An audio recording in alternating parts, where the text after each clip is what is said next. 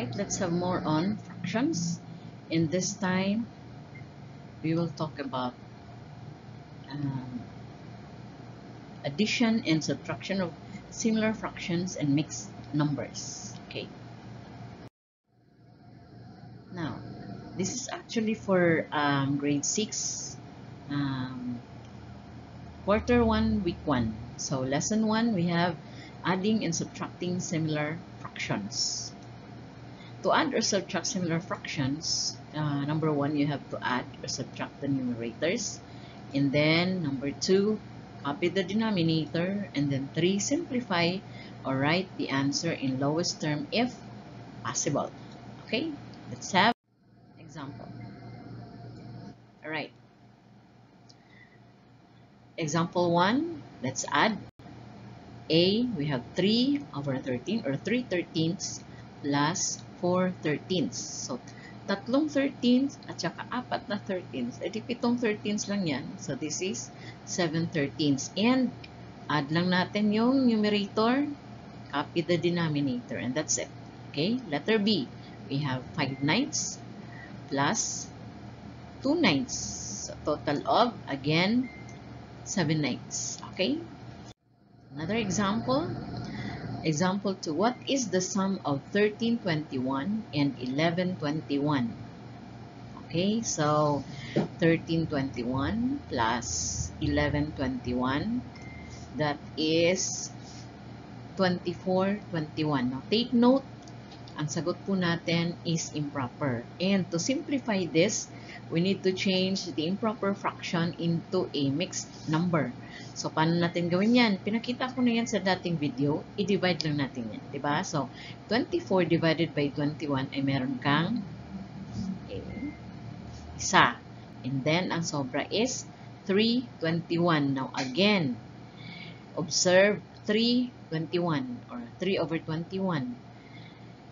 Pwedeng i-divide yung dalawa by 3. So, reduce natin to lowest term. So, 3 divided by 3 and 21 divided by 3. Final answer natin would be 1 and 1, 7. So, 13 21s plus 11 21s is equal to 24 21s or 1 in 1, 7. Right? Example 3. Add 3 tenths plus 5 tenths. So, again, add natin yung numerator. Copy the denominator. So, we have 8 tenths. Kaya lang, 8 tenths is divisible by, not in its lowest term. So, yung dalawa is divisible by 2. So, ang 8, pwede natin divide by 2. At saka yung 10 ay pwede natin divide by 2. So, 8 divided by 2 and 10 divided by 2, our answer would be 4/5. So, 3 tenths plus 5 tenths is equal to 8 tenths or 4/5. Okay? Now, let's have addition and subtraction of mixed number.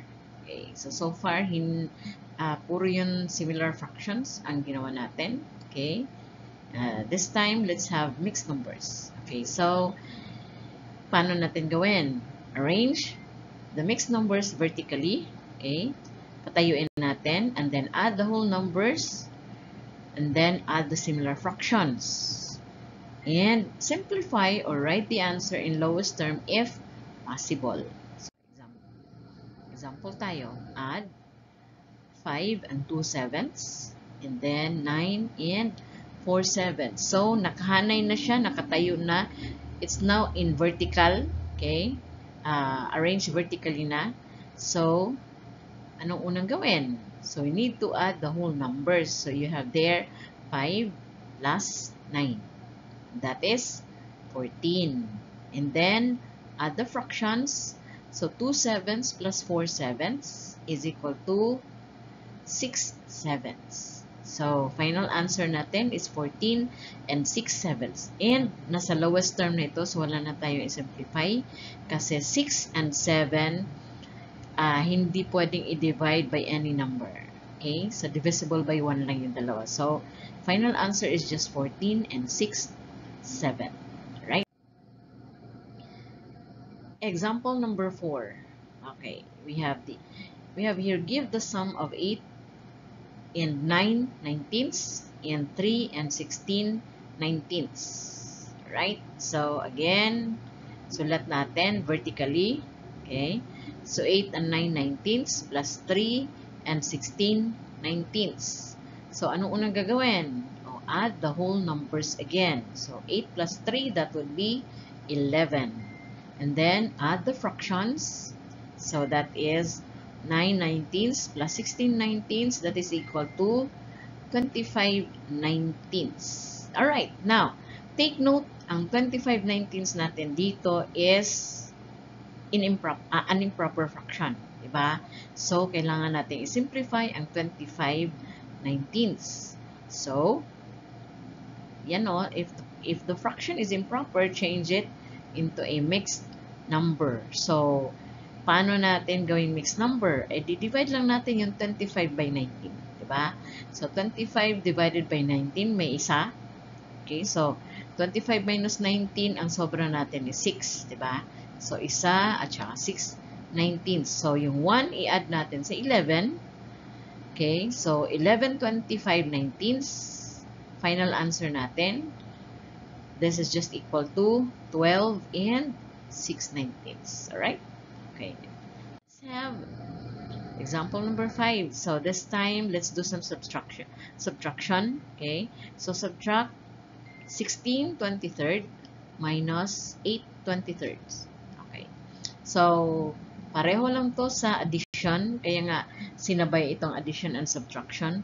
As long as similar, pareho yung denominator sa baba, sa taas lang yung minus natin. So, 16 minus 8, this will just be 8 23rds. Okay? Now, hindi na natin kailangan i-simplify dahil simplified na yung 8 over 23. Wala natin pwede divide sa dalawa. Okay? So, let's, next is 14 29ths minus 8 29ths. So, 14 minus 8, that is just 6 29ths. Again, final answer natin yan. Okay? Another example. Give the difference of letter A, 9 and 11 27 minus 3 and 8 27. So, again, vertically. Ano natin vertically? Okay, arrange natin vertically. So, we have 9, 11 27s minus 3 and 8 27. So, uunahin natin ngayon ang whole numbers. So, we have 9 minus 3, that would be 6. Okay? And then, 11 27.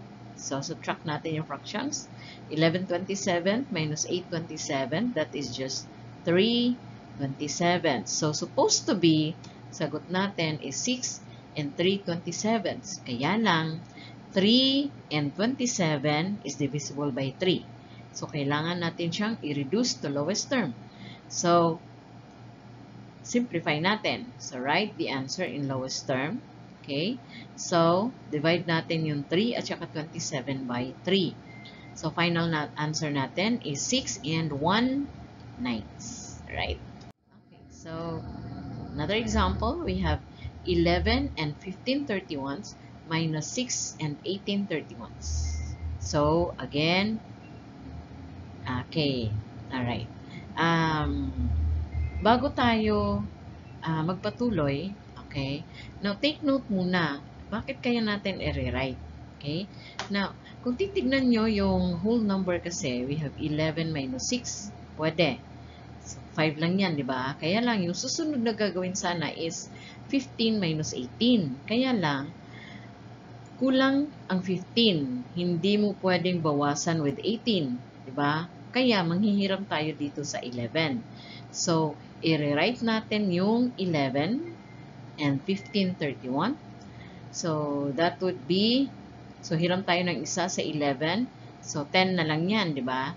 And then, yung isa, okay, hiniwalay natin, and then 15 31. But take note, okay, ang 1 gagawin nating fraction para idagdag natin sa 15 31.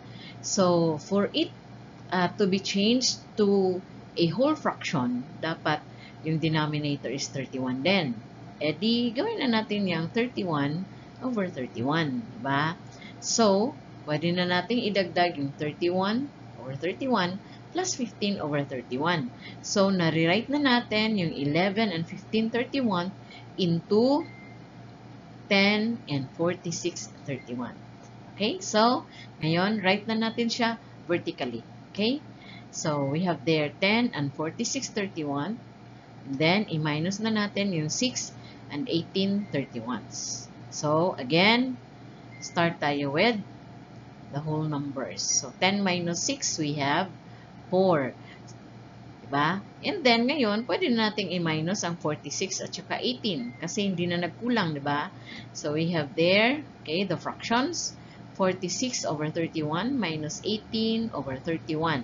So, sagot natin is 28 over 31. So, final answer na natin yan dahil hindi na natin pwedeng i-divide 28 and 31 with any other number. Alright? Let's have a practice exercise. Okay? This is just quick.